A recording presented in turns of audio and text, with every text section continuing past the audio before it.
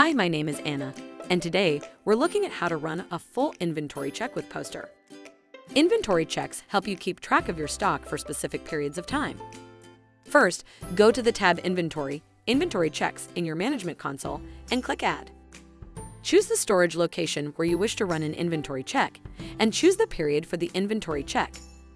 With a current inventory check, you can find out what your stock levels are up to the present date.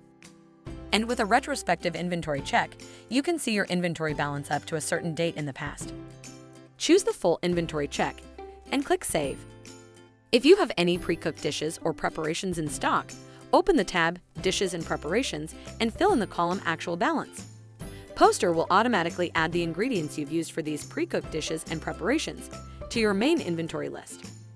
Now go back to the Ingredients tab and fill in the Actual Balance column. Enter the number of products and ingredients in stock, and Poster will automatically calculate the difference. To finish, click Run an Inventory Check. Great! Your inventory check is done. Based on your future sales, deliveries from suppliers, and the numbers you've just reported, Poster will update your expected balance ahead of your next inventory check. If you need to add some changes to your previous inventory check, click on the three dots next to the inventory, choose Open Inventory Check and Edit, and click Open in the pop-up. Update the information in the inventory check and run it again.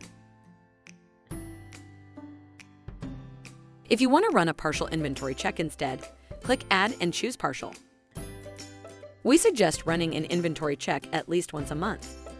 It will help you keep your inventory under control and gain a better understanding of your bottom line.